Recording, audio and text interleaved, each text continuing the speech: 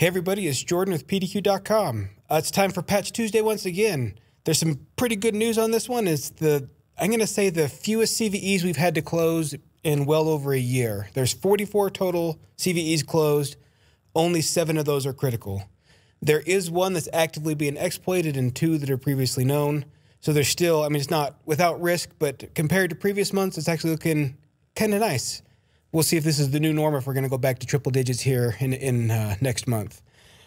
I guess the first thing to highlight, one of the already known ones is the print spooler that followed up Print Nightmare. They weren't related, but it was just another print spooler. That one's being closed, as well as 2 of the other critical patches being closed are also print spooler. So that seems to be really big focus right now. A lot of things are being found and closed with that one. So I don't know if it's going to be comfortable activating that service for some time where there's so many problems that have been found. Outside of that, I guess we'll kind of do the lowlights, what's gone wrong most on this one. And the first one we want to highlight is this one here, the 36948. This one is a 7.8. This is the actively exploited one. The nice one for this one, even though it's actually exploited, it is local only. They have to be logged onto the machine, and they can just use the medic service within Windows to elevate that privilege. So if they have the ability to log into their machine, they have the ability to then elevate the privileges to become an admin. It's not without risk. It's still rated as important, not critical.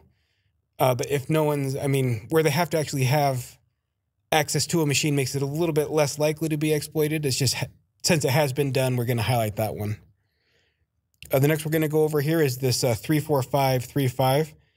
This one is remote desktop related. It's rated as an 8.8. It's probably the highest rated remote one that we have that has been proven. We'll go over the unproven one next. And basically what this one does is allows them to not attack the RDP servers, but RDP clients.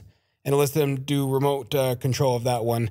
It doesn't require user interaction, but it does require, I believe, a little bit of, it requires user interaction, but no privileges. So it's probably one of those, they send some sort of malicious link that they click on that can take over using the RDP RDP client. If a service, I think it'd probably rate a little bit higher, but client, maybe not quite so bad.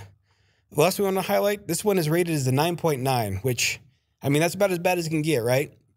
Luckily for this one, it is currently listed as unproven. And what it is, an exploit for Hyper-V. It basically uses IPv6, and they can take over Hyper-V hosts with that one.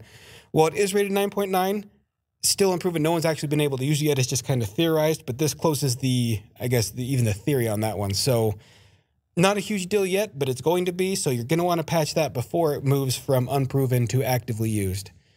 Those are kind of the 3 major ones. There's a lot more going on overall with the blogs, but that's kind of the 3 that I just wanted to highlight.